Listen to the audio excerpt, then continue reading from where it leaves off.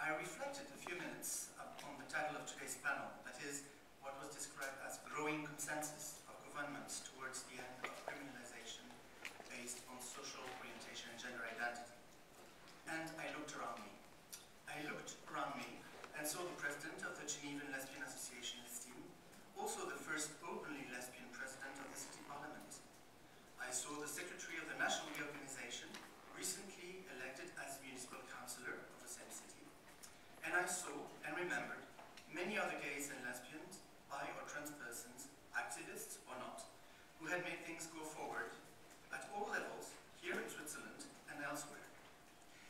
Then I remembered further back, thinking about the first times LGBTIQ activists spoke in front of the UN in 1994, 70 years ago, in the very room where the Human Rights Council is taking place today, a few steps from here. Douglas Sanders, Giselda Fernandez, and a few others. I was among them, and I can assure you that all heads were turning then at the mere mention or uttering of words such as gay, lesbian, bisexual, or trans. Heads turning to see who are those people who dare to speak out.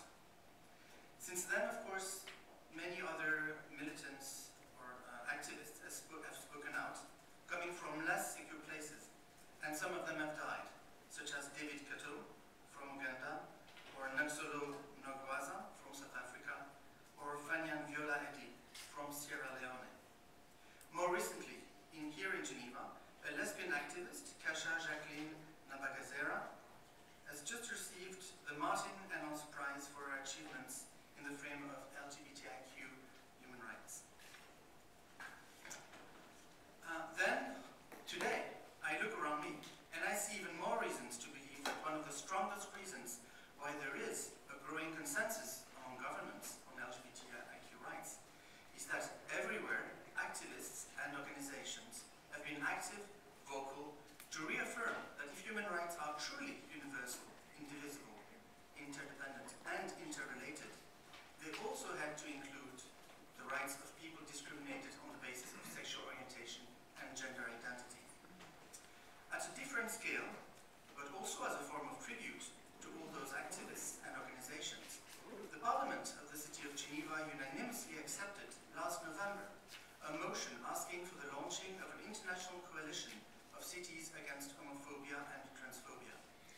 The aim of this motion, which I drafted, is to try to establish a chain of solidarity that would go from one city to the other in order to fight against discrimination based on sexual orientation and gender identity.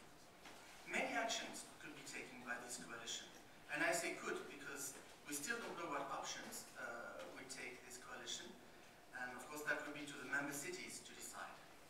But possibilities are, for instance, that the cities member of the coalition could share good practices, as it is already the case in various fora in Europe and elsewhere.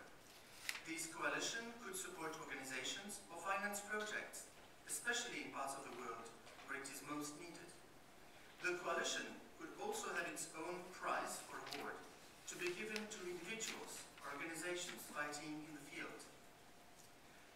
The coalition could have an office, and if this office was based in Geneva, it could also help and welcome the delegates, and of course I'm thinking about LGBT delegates, delegates who would come to Geneva on various occasions. Last but not least, the cities member of this coalition could encourage the government to support future initiatives, such as the government joint statement signed in March of this year. So one of my many hopes is to be back in this room in a few years' time with news of recent developments